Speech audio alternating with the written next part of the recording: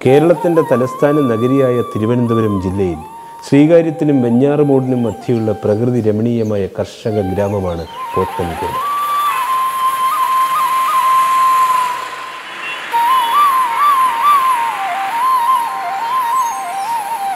ഒരു കാലത്ത് ബുദ്ധസന്യാസിമാർ തിങ്ങിപ്പാർക്കുകയും തപസ് ചെയ്യുകയും ചെയ്തിരുന്ന ദേശത്തെ വനഭൂമിയായിരുന്നു ഇവിടം.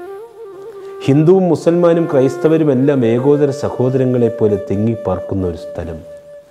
ഈ ഗ്രാമത്തിൻ്റെ നാമം ഇന്ന് ലോകപ്രശസ്തമാണ്. അതിന് നിദാനമായിരിക്കുന്നത് ശാന്തിഗിരി ആശ്രമവും ആശ്രമത്തിലെ വെണ്ണക്കല്ലിൽ തീർത്ത വെൺതാമര പർണശാലയുമാണ്.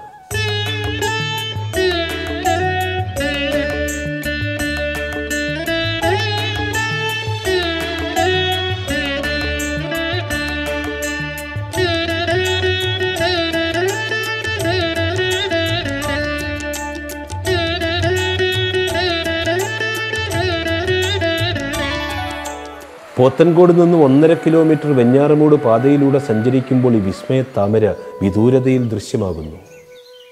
സംസ്ഥാന പാതയിൽ നിന്നും 200 മീറ്റർ ആശ്രമ പാതയിലേക്ക് നീങ്ങുമ്പോൾ ആശ്രമത്തിൻ്റെ പ്രവേശന കവാടത്തിൽ എത്തിച്ചേരുന്നു. കൈകാലികൾ ശുദ്ധി വരുത്തി ആശ്രമ അങ്കണത്തിലേക്ക് പ്രവേശിക്കുമ്പോൾ ഏഷ്യയിലെ ഏറ്റവും വലിയ മാർബിൾ ശില്പമായ വെൺതാമര പർണശാലയുടെ സമീപത്തെത്തുന്നു. നവജ്യോതി ശ്രീ കരുണാകര ഗുരുവിൻ്റെ ഭൗതിക ശരീരം അന്ത്യവിശ്രമം കൊള്ളുന്നത് ഈ പർണശാല മന്ദിരത്തിനുള്ളിലാണ്.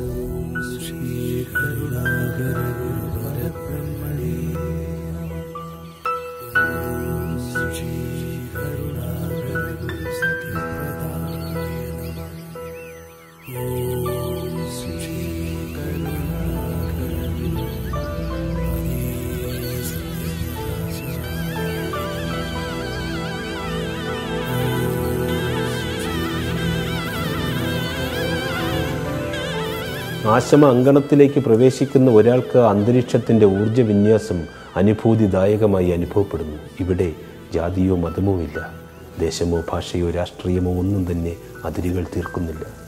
എല്ലാ മനുഷ്യരും എക്കാലവും ഒന്നുപോലെ ഈശ്വരനെ അറിയുവാനും ആദരിക്കുവാനും ദൈവസന്നിധാനമായി ശാന്തിഗിരി ആശ്രമം നിലകൊള്ളുന്നു.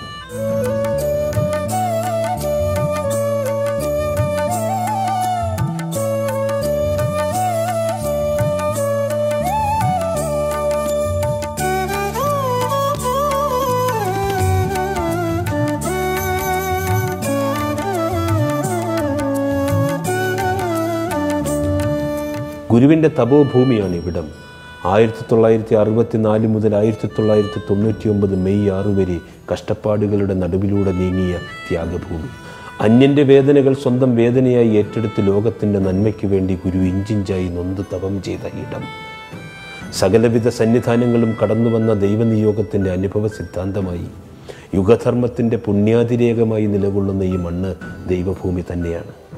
താമര പർണശാലയിൽ പത്മാസനത്തിൽ തപസ് ചെയ്യുന്ന ഗുരുവിൻ്റെ തങ്കനിർമ്മിതമായ ഗുരുസ്വരൂപം. ഭക്തർ അവരുടെ സകല പാപങ്ങളും അവിടെ സമർപ്പിക്കുന്നു.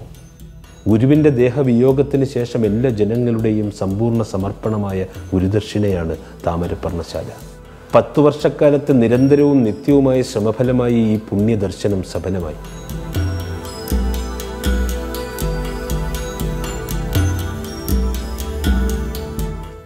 ആയിരത്തി 1964 ഗുരു ഇവിടെ എത്തിയത്. സ്നേഹനിധിയായി ഒരു മനുഷ്യൻ നൽകിയ ഒരു തൊണ്ടുഭൂമിയിൽ കാട് പടലങ്ങൾ വെട്ടിത്തെളിച്ച് ഓലക്കീറുകളും മരച്ചീനി കമ്പുകളും ചേർത്തുവെച്ച് കെട്ടി ഒരു കുടിൽ നിർമ്മിച്ചു. ധ്യാനവും പ്രാർത്ഥനയും സങ്കല്പവുമായി ഗുരു ആ കുടിലിൽ വസിച്ചു. ഇതാണ് പർണശാലയുടെ പൂർവ്വചരിത്രം. ഓലക്കുടിലിൻ്റെ എളിമയിൽ തുടങ്ങിയ അതേ സ്ഥാനം ഇന്ന് ദൃശ്യവിസ്മയമായി മാറിയിരിക്കുന്നു.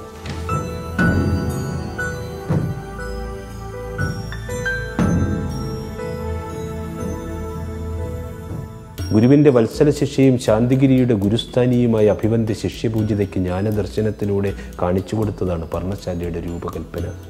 2010 ആഗസ്റ്റ് 13 ഭാരതത്തിൻ്റെ രാഷ്ട്രപതി പ്രതിഭാദേവി സിംഗ് പാട്ടീൽ താമര പർണശാല ലോകത്തിനായി തുറന്നു നൽകി. ശാന്തിഗിരി ആശ്രമത്തിൻ്റെ പുണ്യഭൂമിയിൽ വശനും ഗുരുദേവൻ്റെ പർണശാല സമർപ്പണം ചെയ്യാനും സാധിച്ചതിൽ എനിക്ക് അതിയായ സന്തോഷം ഉണ്ട്. ഗുരു ദൈവത്തിൻ്റെ സമ്പൂർണ്ണ നിയോഗമായിരുന്നു. നവ ഒലിയായി വിരാജിക്കുന്ന ഗുരുവിൻ്റെ പ്രകാശ ചൈതന്യത്തിൻ്റെ ഉറവിടമാണ് താമര പർണശാല.